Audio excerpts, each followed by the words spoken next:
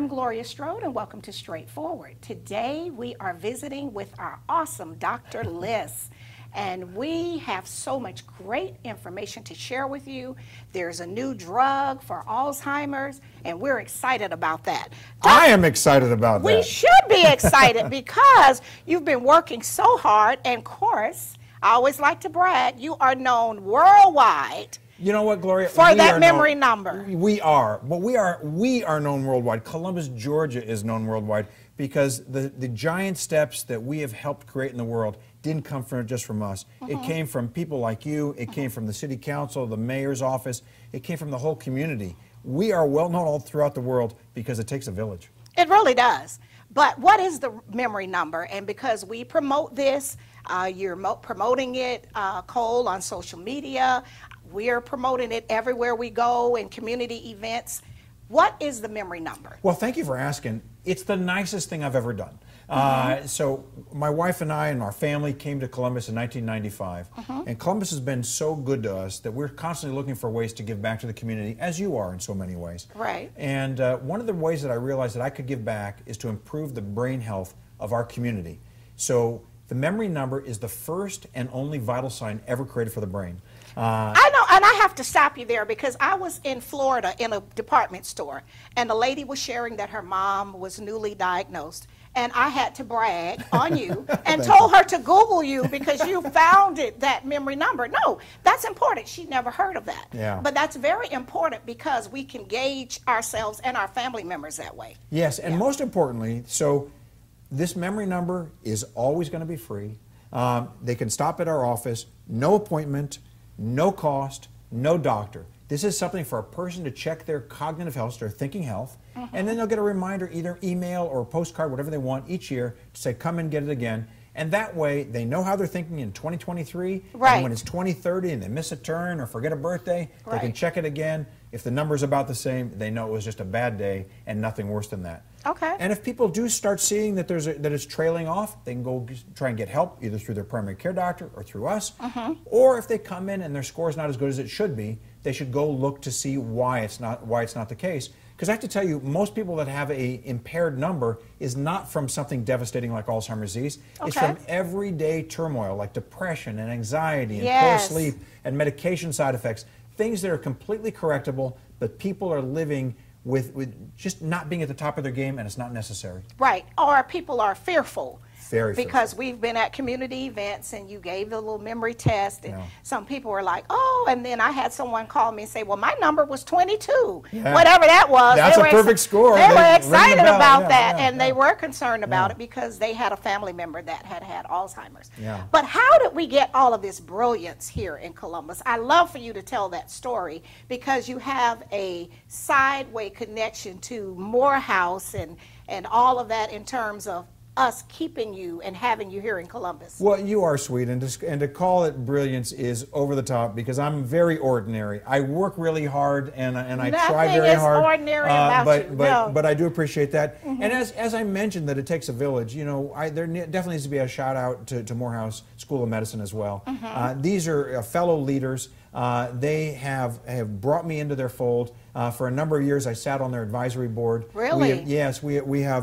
We have collaborated with research ideas and research topics. I have helped them. They have helped us. Again, to me, it just takes a team. It takes a village. It takes a community to achieve great things. And together we're doing that. And it just, you know, Columbus has felt like home because Columbus has been so darn kind to my family that this is the place that I love to live and brag about. But you really were not intending, because you're from the West Coast. It was never your intention to really be here. It just kind of happened. It did just kind of happen. That's a secret. You're not supposed to tell that. No, really, but we needed you because this is the mission you were supposed to be on. So you came for the interview and it was kind of just like going through the motions. Well, so the real truth is I did come. I went through the motions, but I met this incredible doctor named Dr. Howard Willis. And Howard and I have now been friends for these 30 years. But I came to Columbus with kind of the preconceived notions of a person coming from California coming to the South. You know, would I be welcomed? How are people treated in a community? And all of these things. And then I went to an interview with this large multi-specialty group, and a black man is sitting at the head of the table. How about that? How about that? Right. And so my first thought was, not everything I think is true, right? Exactly, exactly. And then Howard, I brought my father into the interview with me. Okay. And Howard said, you know, Dr. Liss, before we start, I want to tell you that when I was looking for a job, I brought my father to my interviews with me. And the fact that you have this connection with your father says a lot about you. And I thought, oh my gosh, he's got me at the word go, right? All right, yes. And so I was going through the motions until 3 minutes into the interview, and Howard Willis changed all that. And Howard Willis is a large reason why I'm here. Well, and it's really been life-changing, not just for our community, but for the world. Yeah. You just traveled to, where did you go? I was in the Amsterdam, Netherlands. I was lecturing to the International Alzheimer's Association community. 7,000 people attended. 7,000? Yeah, 7,000 people attended. It's a major conference, and so I have the good luxury to lecture around the world. So I've lectured Spain and the United Arab Emirates, and of course the Netherlands, and locally I've been to most of the states lecturing. I actually just came back this weekend. I was teaching neurologists how to lecture on the new drug. I was in Chicago, so I was trying to train them on understanding this drug better so that they can reach into their communities and make their communities healthier. Wow. So I'm trying to understand why Cole and I were not in Dubai and all of those places. You know, since we're the team, we should be the advanced party like they have in the military. We need to go ahead of you next time to make sure everything is safe and in place. There's a very clear answer to that, and I'll go back to what I said before. I'm just not that smart. I should have done that. I should have sent you. Right. It was a great lecture. We had a good time, but it would have been even better had you been there as the advanced team. And see, we could have best been there to make sure that everything was going. It would have been fantastic. Going just the way it should. Well, what we're going to do now is go to our first break to our sponsors, and we'll be right back. All right. We'll be right back after word from some of our sponsors. Straightforward is brought to you by State Senator Ed Harbison, serving the citizens of Georgia's 15th Senatorial District and on the front lines for veterans every day. Progressive Funeral Home, family owned and operated since 1952. The George Ford legacy of high standards continues today in the compassionate and professional services provided. A touch of dignity for those who care. Progressive Funeral Home, 4235 St. Mary's Road. Trusted by generations.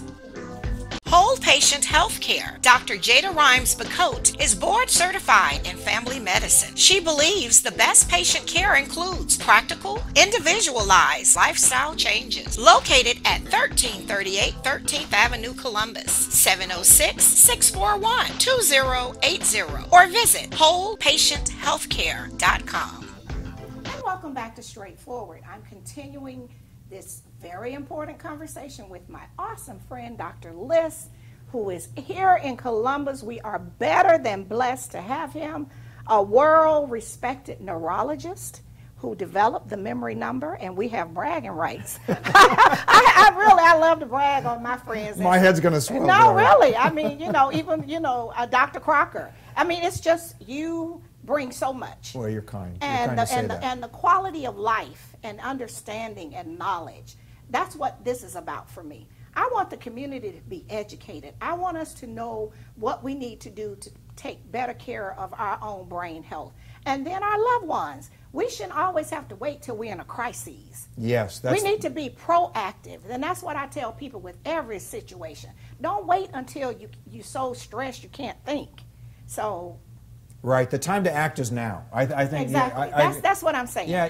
It's interesting. I'm glad you brought up that point, because when I was lecturing in Amsterdam a couple of weeks ago, I said to them what I'm going to say to you. Right. Is that although we've had a major breakthrough in the treatment of early Alzheimer's disease, we have a new drug now on the market, and everybody should be looking for it, that this disease, Alzheimer's disease, was always treatable. It's just becoming more treatable. And what I mean by that is that it's not just about medications. Okay. So there are things to do to prevent the disease, leading a little healthier lifestyle. And I don't mean you have to be, a crazy athlete, right? Right. I just mean being a little healthier than you were before. Right. You're not saying we got to run 5 miles every day. Not even remotely. Not even remotely. Okay. So just eating a little healthier, drinking a little less alcohol, not smoking, taking care of your diabetes, taking care of your hypertension, taking care of your cholesterol. These kinds of things make a huge difference in brain health. So that's one thing that is treatable. This is a way we can go after this disease. The second thing is to fix all the things that are fixable. Because if you're distracted from depression and from anxiety, or poor sleep, hip pain, medications, you choose it. All of those things are fixable. Hearing and eyesight, fixable. So fixing all those things. I have a little booklet that everybody's welcome to get. It's free on our website, and we hand it out in our office all the time. Right. And you'll see in this little booklet a lemon tree, and it reminds me to make lemonade out of lemons. All right, I like so that. So if you can't hear, let's figure out how we can make you hear better, right? So these are the kind of things that can really make a difference in brain health and in quality of life and in leadership in a family and in a community. And then the next thing that we talk about all the time is the giant advancement we've had in electronics. And so the time to incorporate electronics in your life for your independence is not when you need them, it's when you can learn them easily. Exactly. And so we're constantly talking about the voice reminders of things like Siri and Alexa to remind us to turn off a burner or lock a door or to take our medicines at 8 o'clock. These things are so easy to do now. And we've got these things called Fitbits and Apple Watches and other things that will measure our walking, do a little bit of measurement of our sleep. But now, most importantly for me in my profession, is that I have so many families that they call their mom at night, and then when they call in the morning, they're just praying that their mom answers the phone. Exactly. Right? Right. But now with all these devices, they have things called accelerometers in them. If these devices hit the floor, meaning that mom has hit the floor, an emergency message is automatically sent. The mom doesn't even have to be awake to do it. So when a daughter now calls, if mom is wearing these kinds of things, they don't have to have a hope and a prayer that she answers in the morning. They know she's going to answer in the morning. Right. Now, what I like what you just said, we need to fix the things that are fixable.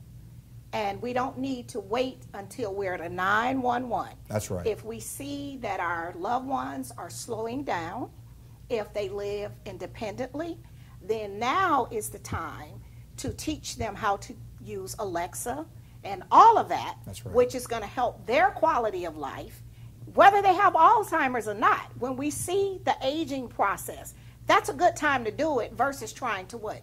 Teach someone once they've been diagnosed. Yeah, and I just wanted to trail on what you just said. So if somebody has a bad leg, the bad leg could be from arthritis or vascular disease or a car accident or a war wound. But the solutions are the same: a cane, a walker, a brace, these kinds of things. So when people are not functioning quite as well as you want them to, from aging, from disease, from whatever it may be, the solutions are very similar. And so people need to grab onto those things. And I also want to say we have to support the caregiver.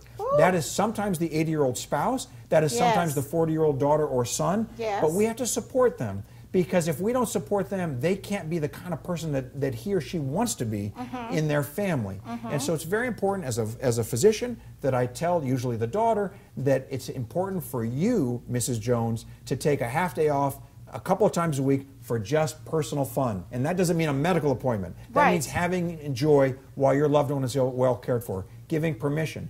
And as a family member, you shouldn't be, or a churchgoer, you shouldn't be saying, if there's anything you need, please let me know. You should be stepping into the fray and saying, this is what I would like to do for you. And that way it takes the burden off the shoulders. It doesn't make a person feel weak that they've accepted help, that you as a friendly and loving person has said, I'm going to do this for you. You know, sort of dare me not to. Exactly. Be assertive. Be assertive. Because people will often say, well, let me know if you need something. And then it kind of makes you feel like, well, you know. And the call will never come. Right. And it's like, you see, I'm here, I'm struggling. So just say. Just say or do. Bring over some groceries. Bring over a meal. You know, offer to take the loved one to the doctor's appointment. There's 1,000 things that can be done that can give the caregiver a breath of fresh air. And when we do that, we create a much better environment for everybody in that household. Because often the caregiver is forgotten. Yes. And it just turns into a routine. It is. And you're just running on adrenaline, trying to get things done. And that person could actually be better, like you said at one of our community events, if they just had an hour to just sit in the park.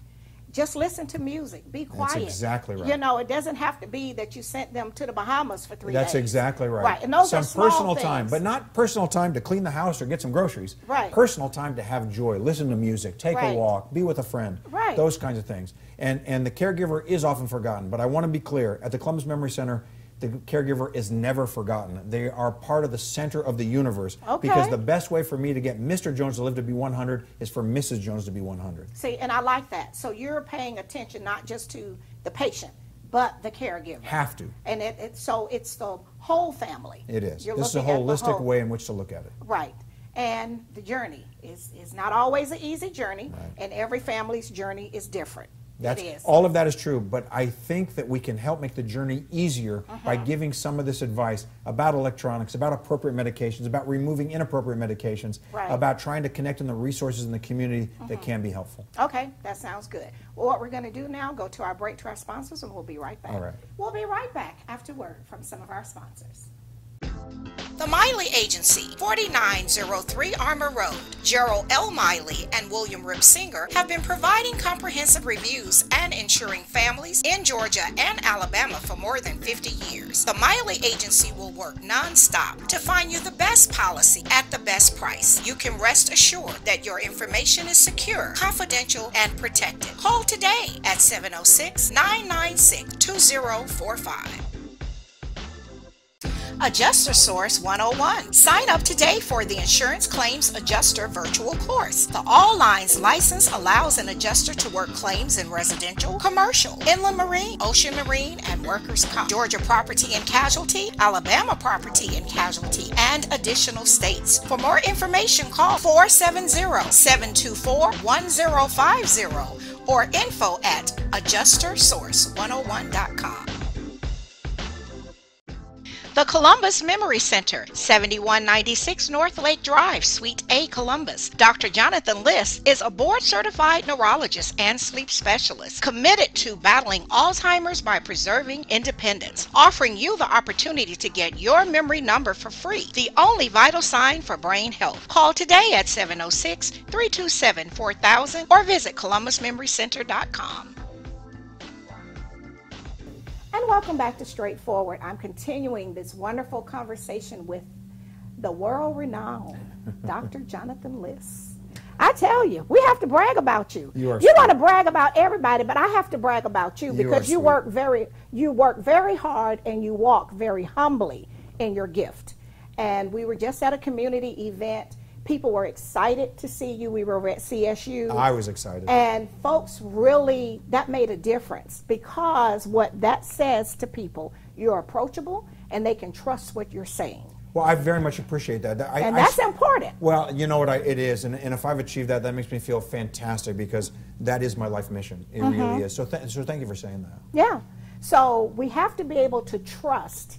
That's where I'm going with this. Yeah. Because, you know, historically, we have the Tuskegee experiments and things like that. And a lot of your work, we really need to get all members of a community involved so that the research will reflect. That's right. And you'll know how to treat people. That's exactly right. But if we keep having the old memory of Tuskegee in the back of our mind, it's important to have someone you respect and you feel that they're approachable. So you've done all of that. Well, you know what, I take a lot of pride in that, so thank you. Yeah, you know, Columbus, because of the community, is one of the world leaders in diversity.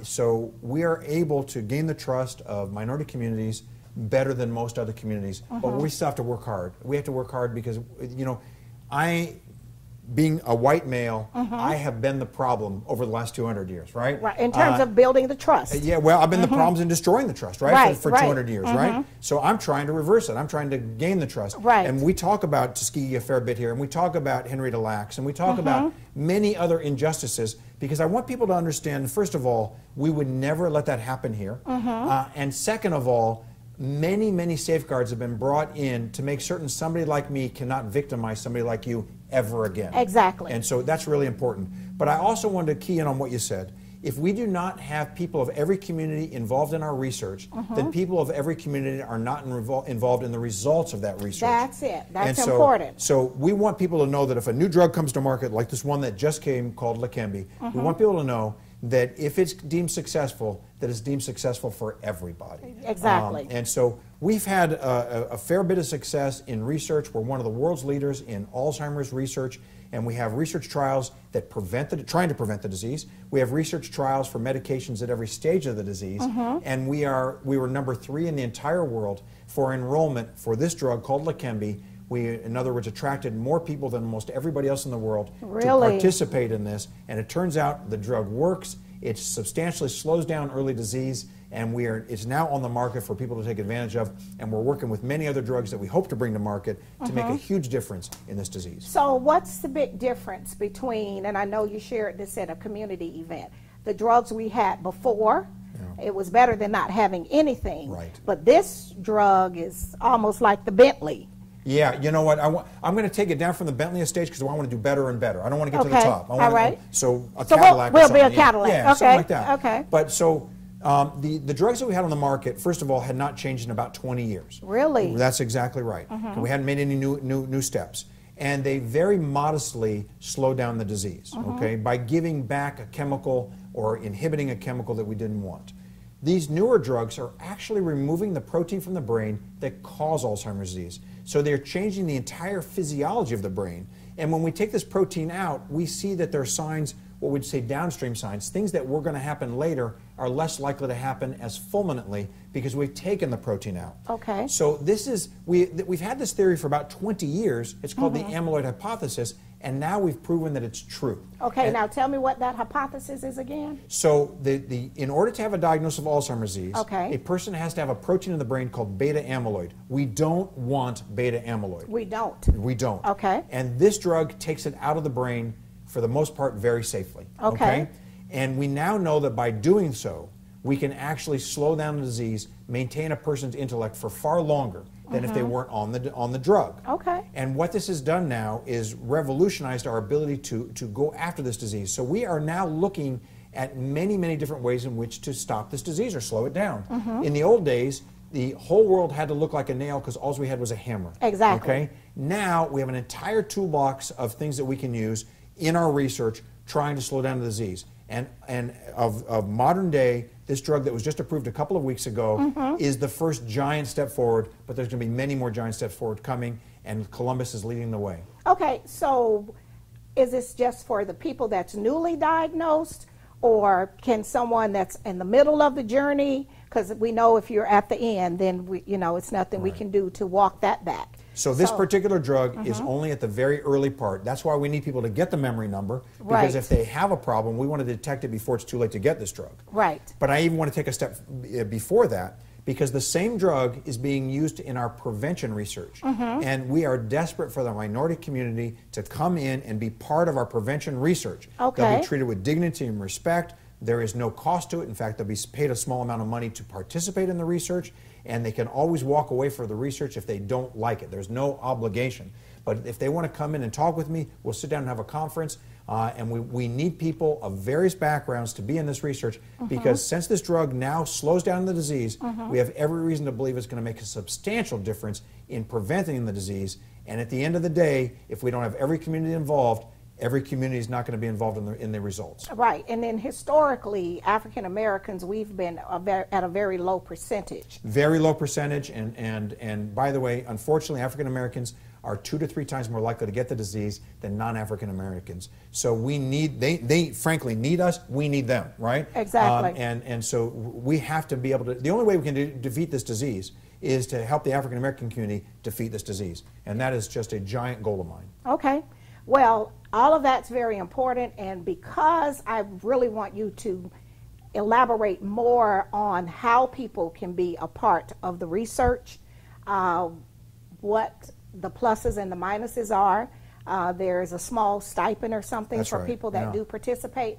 I want to stop the interview right here and let us do a part 2. Because I think this is very important, and we need people to be informed. We need people to be engaged. We do. So that we can make a difference in the African American community, because I know many families, including my own, has been touched by this disease. Yes. Let's make this a cliffhanger. Then everybody will get to season 2. Exactly. All right. So what we're going to do now is we're going to end right here, and then we'll come back for part 2. That's wonderful. Thank you, Gloria. This has been straightforward. If you don't stand for something, you will fall for anything. Until next time, be blessed.